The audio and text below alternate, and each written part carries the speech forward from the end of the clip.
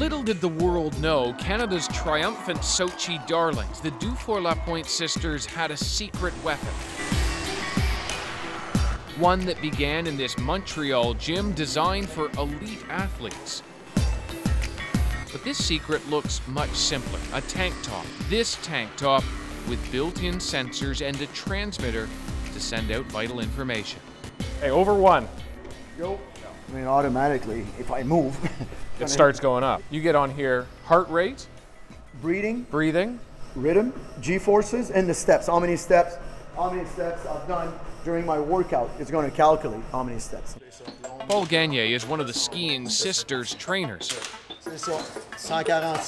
He's worked with them for years and used Hexoskin, the technological tank top, in the lead-up to the Olympics. Some of the key things the Hexoskin tracks: G-force, breathing volume, and heart rate. Even when the dufour-lapointe sisters are abroad on foreign slopes, Gagné can monitor how they're doing. They were in Australia. I was talking to them. Does that mean you call them up and say you got to cut? Yeah, we do like it's a Skype or FaceTime. Even they will wear it when they sleep. I know there's sleep patterns with that too. But for a coach, it's the ideal technology. It's like I'm inside your body. And for the athlete, it gives them instant feedback. Take the sisters, for example. Seconds matter, but so do jumps. How high is critical. We found that when one of the girls was jumping, she was not breathing right, but she was jumping shorter. And with the Hexoskin, it enabled us to see that, because I can't see that with my eyes, that she doesn't breathe when she jumps. Then we made her aware of it. Automatically, she jumped like 3-4 inches more. Did she know? No, she had no clue. She had no clue. Hexoskin was the brainchild of Pierre-Alexandre Fournier and his partner. The two young Montreal tech entrepreneurs were experimenting with traditional medical sensors, those awkward stick-on patches. It was late one evening and we were shirtless with wires on ourselves and sensors. And we looked at each other and we thought, well, this is wrong. So they set out to create the latest piece of wearable technology.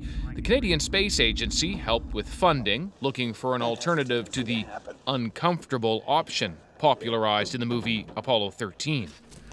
I am sick and tired of the entire Western world knowing how my kidneys are functioning. Flight, I just lost level. Like Tom Hanks, the Hexoskin founders considered privacy. I'm not wearing my biomed sensors, Houston. Not everyone wants their health remotely monitored, their most sensitive information potentially susceptible to hacking. But Fournier says remote sensing is where the world is heading. So on your car today, you probably have at least 20 processors and hundreds of sensors that monitor every part of your car.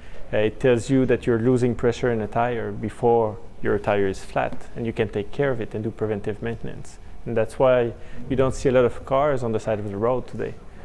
But what about us? I mean, if we want to do preventive medicine, at some point we have to put sensors on people to know what's going on. For elite athletes, their coaches, trainers, and doctors, the idea of being able to remotely monitor heart rate and breathing is obviously critical. But there are other uses, and Hexoskin is being called the next big thing because of the potential that it has in the medical world. In fact, the Hexoskin can already detect some of the symptoms of an oncoming heart attack. Fournier's wife had a heart condition and wears a Hexoskin for safety. So does the trainer Paul Gagné for his own cardiac defect. They found a little, it's called a myocardial bridge. It's a birth defect. They thought, I mean, I thought I'm going to die. Yeah, with the heart. I pushed a machine heart, and I thought I was having a heart attack.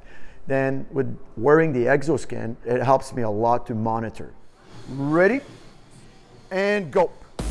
Good, perfect. At the crossroads of sport and medicine is Thomas Kranjčák of the Washington Capitals. He injured his knee, and surgery knocked the athlete off the pinnacle of fitness fast. That's it, control. Come on, push it good. Trainer Paul Gagne wants to push Thomas to the limits, but no further. That's it, keep your eyes in front. Hexoskin pinpoints that sweet spot. Couple of seconds, stop. And Thomas is certain Hexoskin will become mainstream in professional hockey as coaches monitor their players on the ice. How do they tell now? How do they tell if you're too tired? They don't tell because every player want to play the most, and even if you're tired, you say you're good to go because you want to show the coach you're ready to go, and sometimes it pays off, sometimes it doesn't. Hexoskin began consumer sales a few months ago, but business is now really starting to take off.